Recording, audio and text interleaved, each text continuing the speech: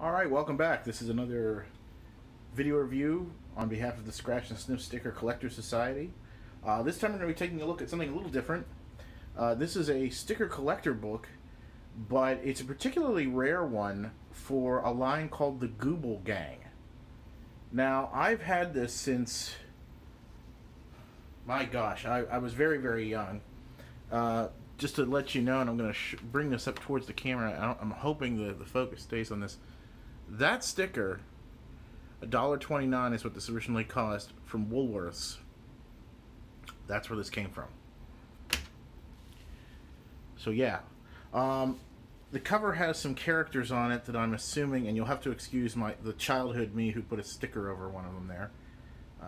One of the balloons, a little Pac-Man fuzzy sticker.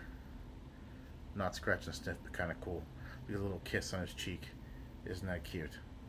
Anyway, I got this book. I've never, ever seen stickers with these characters or anything related to this line. This is the only thing I've ever seen. I don't know what the story is there.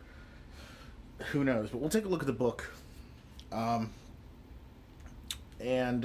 Much like any other collector's book of this era, it has the pages that allowed you to place and remove the stickers.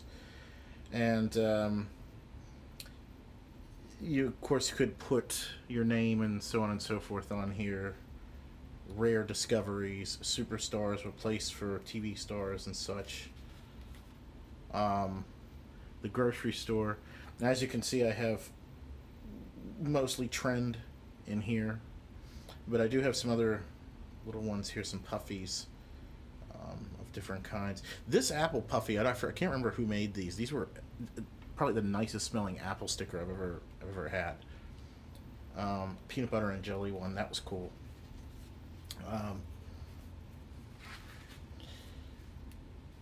As you can see, there were some pages I never put anything on. Video game stickers.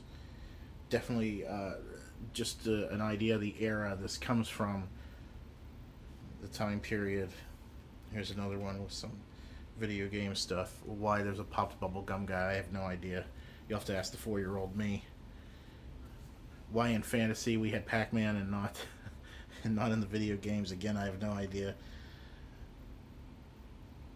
This guy, I must have made a wrong turn at the soda shop. I love that. Place for fuzzies. Of course, no fuzzy here. It's on the cover again. Apparently, I didn't like playing by the rules. I love the jumbo one where he's popping the O by sitting on it. And then here, it has a list of the stickers. And this is where I'm saying that, apparently this was a line. But I never saw it. It's from Diamond Toy Makers.